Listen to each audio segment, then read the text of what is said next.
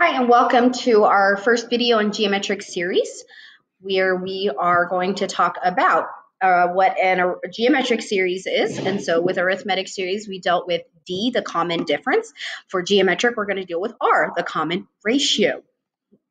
We're going to do a couple of real-world applications using our geometric sequence.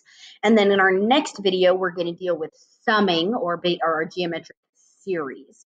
Don't forget some vocabulary words that won't disappear: infinite versus finite, explicit versus recursive, and convergent versus divergent. So let's just jump right in. Let's just jump right into that geometric sequence. Example 1a. Let's determine the common ratio between each term. So with the arithmetic sequences, to determine the common difference, we took the second term and subtracted the first term. Guess what we're going to do here? We're going to take the second term and divide. So we're going to take -2, and we're going to divide by the first term, +8. And we end up with -1/4. Well, let's see what happens when I take 1/2, the third term, and divide by -2, the second term. Oh, look at that. I still end up with -1/4. So guess what our common ratio is between all of our terms? If you guessed -1/4, you got it correct. Woo! So our common ratio is -1/4. The common ratio is the constant ratio between geometric sequence terms, and it can be positive or negative. You take the next term and divide by the previous term. Using our common ratio, let's predict the next three terms. So if we recall, our common ratio is -1/4. What do I do to 1/2? Well, this time I'm not going to divide, I'm going to multiply. So 1/2 times -1/4 is -1/8. -1/8 times -1/4 is +1/32. 1/32 times -1/4 is -1/28. So we ended up with what we call our geometric sequence. So before we dealt with arithmetic sequences, they had a common addition or subtraction between. With geometric sequences, we have a common multiplication or division. We're always going to multiply, but as you can see, if we're multiplying by fractions, technically we're dividing, right? So that's how that works. So just always be thinking, like, when you predict, you're using the multiplication. When you solve for the common ratio, you're using the division. And even if you're left with fractions, that's okay. So we end up with this sequence. We're good to go. So let's actually practice it ourselves. Find the common ratio and predict the next three terms. Oh my gosh, Miss Jag, you gave us something crazy looking. Well, did you know that when you have geometric sequences and arithmetic sequences, sometimes we need them to be in formula form to use them in our real world problems. So W plus 3, 2W plus 6, 4W plus 12, I can still find the common ratio. I'm going to take the second term and divide by the first term. Boom. So I realized that 2W plus 6 has a common factor of 2.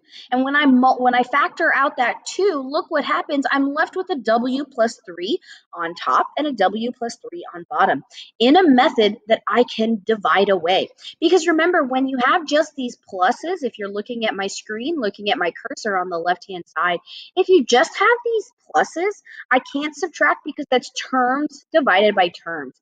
But here we have multiplication terms divided by a multiplication term. So I'm allowed to divide. So make sure you know when you're allowed to cross things out in a fraction and when you're not.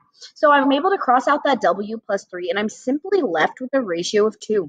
Well, why not test it out using our third term divided by our second term? Pulling out that common factor of a 4 up top and a common factor of a 2 down bottom, look what magically appears. We end up with those W plus 3s again. 4 divided by 2 is still 2. So I figured out my common ratio of 2. So all I have to do to 4W plus 12 is multiply by 2, get the fourth sequence term, and then keep on going. So I multiply my third term by 2 to get my fourth term, which is 8W plus 24. I'm going to multiply that times 2 to get my fifth term, which is 16W plus 48. Multiply that by 2, which is 32W plus 96. And ta-da, I predicted the next three terms: A sub 4, A sub 5, and A sub 6. Ta-da! So even when our sequences look funky and they have variables, we can still apply the common ratio and predict the next three terms. Look at that. Pretty easy, right? So let's move on to understanding how would we create these formulas for ourselves if we couldn't just use a sequence to predict. We can create the equations given the right circumstances, just like we could with arithmetic, explicit, and recursive. For the explicit, you need the first term, you need the common ratio, and then you just do n minus 1. For the recursive, you need the first term, you need the common ratio, and then you're going to do a sub n minus 1 like usual. You're just going to tack that on. So let's find the explicit and recursive formula for this sequence, which is our sequence from the example 1a. So our R value is still -1/4. Our A sub 1 is still 8. And we're going to solve our explicit formula using this formula and our recursive filling this in. So first and foremost, let's fill in R as -1/4. A sub 1, the first term, is 8. So let's fill that in for our explicit formula. We plug in 8 for the first term.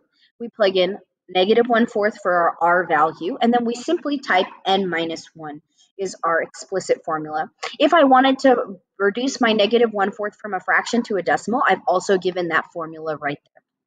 Now let's move on to our recursive formula. We declare the first term, and then we plug in our ratio multiplied by a sub n minus 1. We just tack that on every single time. Ta-da! That's it. Those are our explicit recursive formulas. Yes, it is that easy. So what if I want to find the nth term of geometric sequence? I want to find the 27th term, or the 48th term, or the 5,372nd term. Well, I'm going to need to set up an explicit formula so I can plug in 27 or whatever number for n. So the first thing I do is find my common ratio. Then I declare my first term and I plug it into my explicit ratio or explicit formula. So my common ratio is 151.2 divided by 189, and then I can confirm it by doing 120.96 divided by the second term, 151.2.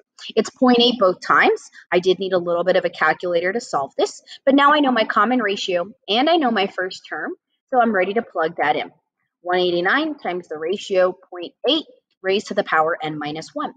Well, which n value am I looking for? The 27th. So I plug in 27. 27 minus 1 is 26. And remember your order of operations here. You cannot do 189 times 0.8 because PEMDAS tells me to deal with the exponent before the multiplication. Please, please, please don't have a calculator error here. So in my calculator, I do 0.8 raised to the 26th, and then I multiply by 189, and I got 0.5, 0.571217. So that would be my 27th term. To finish off, we're going to do a real-world application of the sequence for geometric. So Damien purchased a late model car for $15,000. At the end of every year, the value of his car depreciates by 11%. So let's write an explicit formula for the value of Damien's car after n number of years. So to write that explicit formula, I need two things. The first term, $15,000, and the R value, which is 11%. And I need to know what n stands for. In this case, n stands for years, not months, not days, not weeks, but years. So to write the explicit formula after n number of years, I take a sub 1, or because this is a real world problem where there's an initial purchase, it's actually a sub 0. Sorry, my apologies. A sub 0 would be the initial purchase, and every year henceforth would be our n equals 1, then n equals 2. So n is going to be yearly.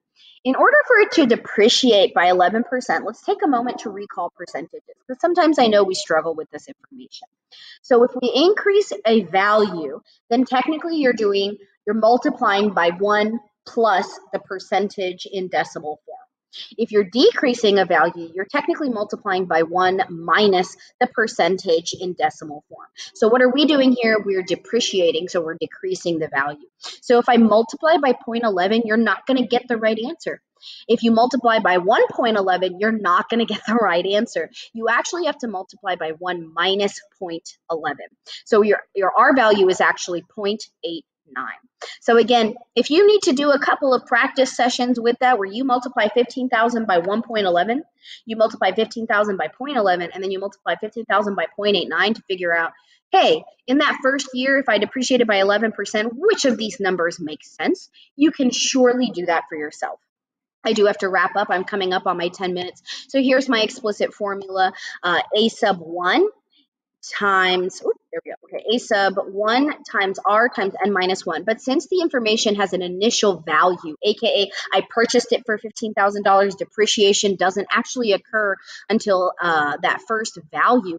Look what happens when you plug in n equals 1. You get an R raised to the 0th power, which just means 1, right? Anything raised to the 0th power is 1. So this should make sense that our A sub 0 value is still 15,000.